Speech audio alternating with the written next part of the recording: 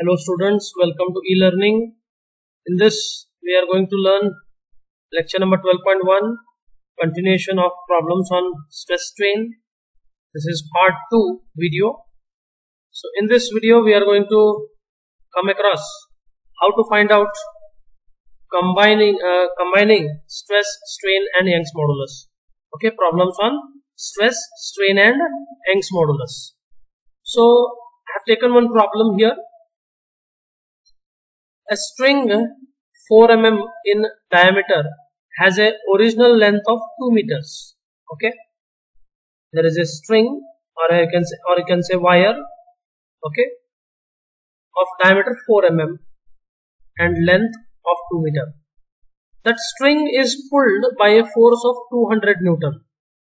If the final length of the spring is 2.02 meter, they have asked to determine stress, strain and Young's modulus or modulus of elasticity of that particular string.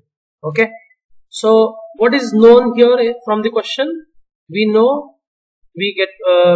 got to know diameter of the string is 4 mm, so it is written in meters as 0.004. Radius of that particular string is 2 mm, 0.002 meters. Then coming across area. So when you come across diameter or radius, you have to find out area first. Okay, or you can say cross sectional dimensions. If you get, first and foremost thing, you have to calculate the cross sectional area. So area is given by pi r square. You can also use pi by 4 into d square. Okay, so pi r square, so pi value is 3.14, radius value is 0.002 meter. So it is squared. So the area remains as 0.00001256 meters square. So it can be written as 12.56 into 10 raised to minus 6 meter square. Okay.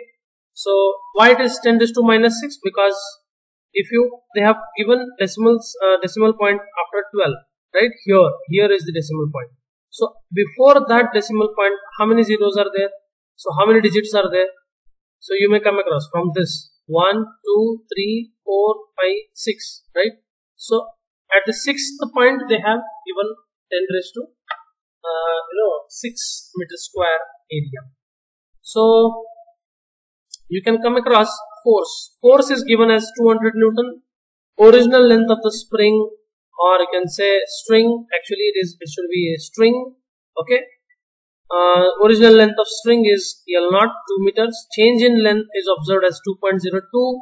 Okay, so that change in length, if the final length they have said, right? So if the final length of the spring is 2.02 meters after pulling, so exactly what is the change happened? Change taken place in the original length. So the final length is observed as 2.02 and the minus 2. This 2 is nothing but the original length. When you deduct original length from final length, you will get how much extension it has got. So it is 0.02. How much extension is 0.02 meters. Okay, so next we will come across what we want to find. So they have asked to find or determine stress, strain and Young's modulus. So here I have written, so stress, strain and Young's modulus. So stress is given by force by area, correct? So ratio we know, F by A, load by area. Load by per unit area is nothing but stress. So put the values of force. Force is put the values of all these terms. So load is given or force is given by 200 Newton, and the area we have found out it as 12.56 into 10 raised to 6 minus 6 meters square.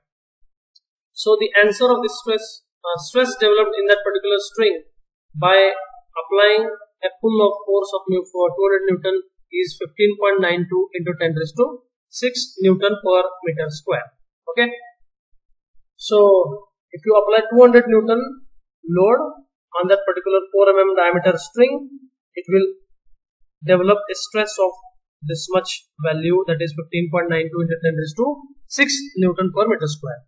Now we will come across strain. So change in length to the original length. We have learned this in the previous video also, as well as in the introduction class. So the change in length, that is delta L. So we have found out that delta L is 0.02, right? And the original length is given by 2 meters here. So strain can be found out by putting the values in the calculator. 0.02 meter divided by 2. You will come across the answer as 0.01. Okay. So strain is observed as 0.01. It is unitless because numerator and denominator has the same unit. Meter and meter get cancels. So strain doesn't have any unit. So coming across Young's modulus now. So what is this Young's modulus? We have learned in the stress strain curve video, right? What is elasticity modulus? So it is also said as Young's modulus because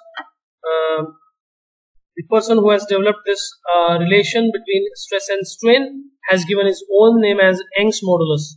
Okay, Young is his name and Young's modulus, actually it is elasticity modulus. Okay, so now stress by strain. So relation, this Young's modulus is given by capital E. Okay, this strain is given by small letter e. So stress by strain. So put the values of stress. Stress is given by 15.92 into 10 raised to 6 Newton per meter square, and strain is given by 0.01. So this Young's modulus E, capital letter E, is nothing but 1592 into 10 raised to 6 Newton per meter square.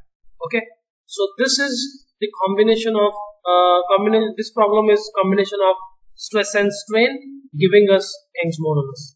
Okay, very straightforward question it was. Find out stress and strain, and stress divided by strain will give you Young's modulus, right? So this is how solve the same problem slowly in the calculators, and you will get to know the concept how it is step by step solved in the examination. So for upcoming videos, again relate to more number of problems in upcoming videos. Subscribe the channel Diploma in Civil Engineering Pratik Lohar. So stay tuned for the next video. Thank you so much.